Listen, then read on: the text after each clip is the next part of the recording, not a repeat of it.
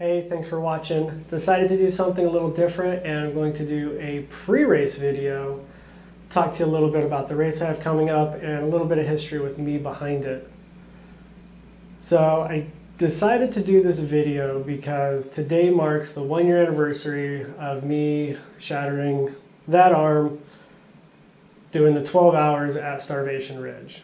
And of course, it happened on what was supposed to be my last lap of the night. I go out, do my lap, make one little mistake, fall into a rut, arm lands in the rut, and I keep going, and it kind of bends, snaps, breaks, and a whole bunch of chaos ensued. So now because of that, I have a big old plate in here and 10 screws. But just kind of fitting because today marks 1 year since I did that, and I will be doing the same race coming up this weekend. So a little bit of a redemption, looking for a good time though. I've already raced a couple times at Starvation Ridge and I feel pretty good. We kind of have a back and forth relationship with there. Normally it's anywhere from either I'm sick or I get a flat tire or I break my arm. So anything can happen for me when it comes to that race. So it's always eventful, always a good time. But just decided, since it's been a year and have new subscribers, a bunch of people following this that might not know me, give you a little bit of history of what happened, and kind of show you what all I went through. In short though, it was kind of a big change. I was starting off the year feeling really good racing, having best racing year I've ever had. I was feeling great. Really enjoying the bike, was in shape, and I was doing great, having a lot of fun. And then this happened, and it set me back quite a bit. I was 4 months of no motorcycle riding. That was really hard to deal with, and on top of that, I couldn't do much physically. So, you know, really kind of got out of shape as far as just that stamina and endurance. Gained a little bit of weight because not a lot you can do when your arm's held together and every little movement you do kind of hurts. I had to go through a lot of physical therapy just to be able to move it again, because with the surgery, so you can see scar goes here all the way up, and the surgeon actually had to cut through the bicep, move the nerves. That nerves are what control all through your hand.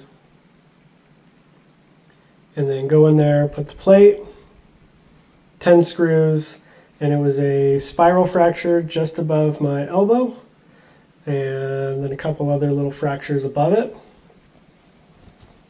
But from that, all the scar tissue, I'd say for the first month, I could only move my arm to about there. That was as far forward as I could get it.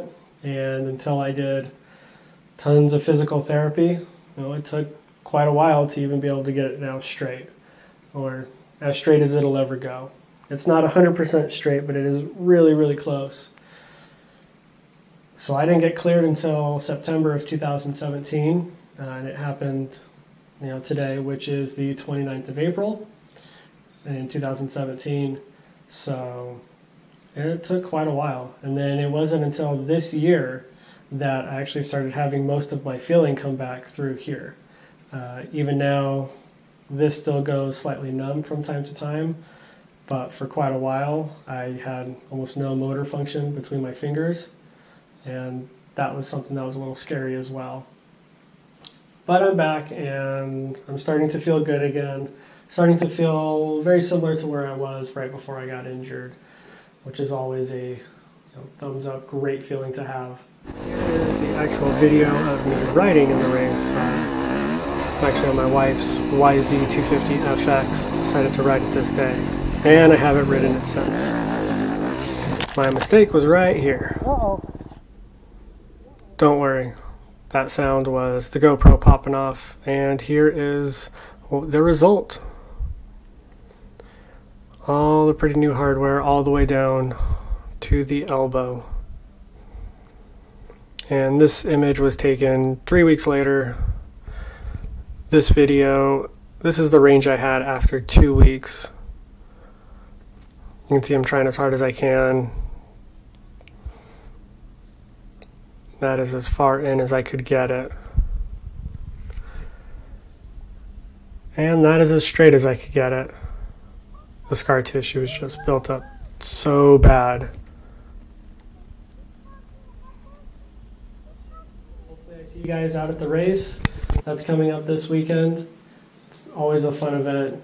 12 hours of Starvation Ridge. We start at 10 a.m. We go till 10 p.m. And yeah, it's gonna have 4 guys on our team this year. And just go all day. It's a lot of fun. Course kind of changes throughout the day, so it keeps it interesting. So if you're there, please say hi, swing by. I'll have the EVS pop-up set up so you'll know where to find me. And yeah, I'd love to hear from you guys. Come by, say hi, chit-chat for a bit.